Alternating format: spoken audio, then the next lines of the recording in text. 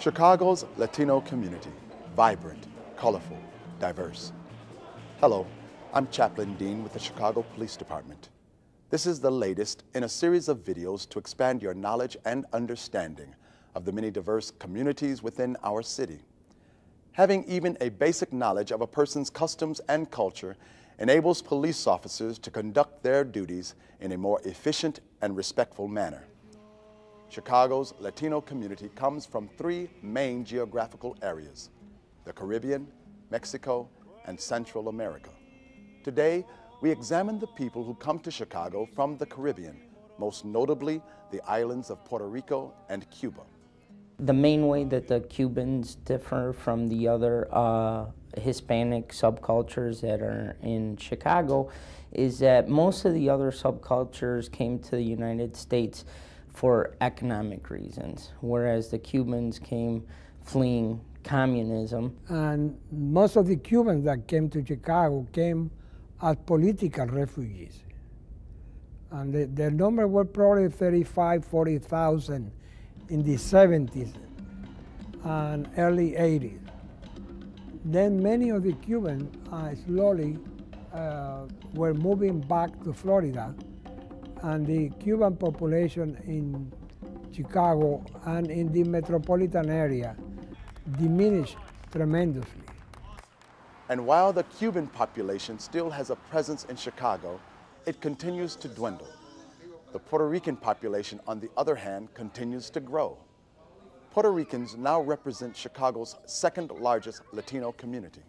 Puerto Rico is in a territory of the United States, so that it is its own country with its own identity, its own culture, but it belongs to the United States. Whether you're born on the island of Puerto Rico or here in Chicago, you're citizens of the United States. The heart of Chicago's Puerto Rican community is Humboldt Park. And the heart of Humboldt Park is a stretch of Division Street known as Paseo Boricua, identified by gateway sculptures of the Puerto Rican flag. It's not necessarily an attempt to separate ourselves from, but it's really to create a gateway into the community so that both Puerto Ricans, second, third, fourth, fifth generation Puerto Ricans that are here can learn about themselves from their own vantage point, but also at the same time, non-Puerto Ricans, non-Latinos can come into this gateway and learn about the Puerto Rican community through its food, through its culture, the sounds. The more police and others learn about Puerto Rican culture, the less likely they are to buy into what some Puerto Ricans say are common stereotypes. Not all young people are possible affiliates, or not all young people are gang members. So it's just a matter of plugging in for variables, right? Yeah, with young people, that's the main thing. And I think the police needs to remember that most young people are not involved in gangs. There's also a sense among Puerto Ricans that some police lack respect for their people and their culture. The lack of respect. People are fearful of calling upon the police to come over and help them, because they feel when the police come to address any need that they have, they come with a suspicion with that particular individual who even calls the police to come over and serve them. My message, if there would be any message to the officers, and this is all officers across the board, is to find out about the Puerto Rican community. And the easiest way is to come to Paseo Boricua, come to Division Street, find out what the food is about, come to some of the community activities. Some in the Humboldt Park community think police are confused by the tradition of Puerto Ricans gathering outside their homes or storefronts. In Puerto Rico, that's how people socialize. People are accustomed to be outside in the island. They just walk out.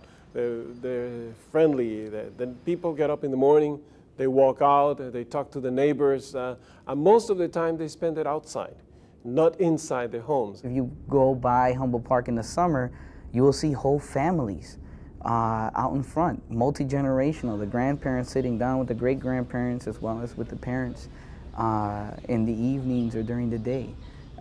That doesn't necessarily mean they're just waiting for a customer or waiting for something to happen. They're just spending time together. That's a custom that we have in Puerto Rico. Puerto Rico. And the other aspect which is very interesting about the island is that you don't speak softly or quietly. You speak loud because you're outside, everyone is around, so whenever you're talking, you call, mira, esta muchacho, ven para acá. You're talking kind of loud. Puerto Ricans have great respect for their elders. Often, when talking to elders or people in a position of authority, young people will look down or away while speaking. People may be reluctant not to look in the eye, not because they're drunk or because their eyes are gonna, show that they have been smoking marijuana or something like that, but rather out of, respect or fear. Language barriers exacerbate fear. Many Puerto Ricans are bilingual, but others speak limited English. Adults may depend on their children to translate. As a matter of fact, in many cases when we talk about language, sometimes children are the ones that help to translate. You can see maybe an older man or an older woman taking a child at 10, 12 years old to the bank to translate when they want to go to open an account. Although Puerto Rico is a territory of the United States, some things that are legal in Puerto Rico are not legal here. In many cases, a good referral to a social service agency by the policeman will solve the problem.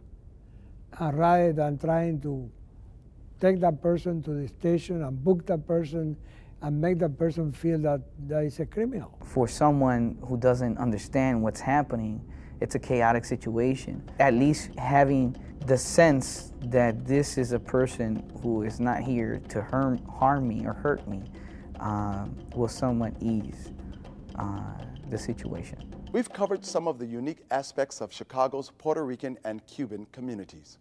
Remember, all of the people we encounter on a daily basis expect to be treated with dignity and respect.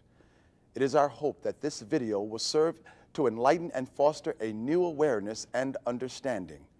Thanks for watching, and as always, stay safe.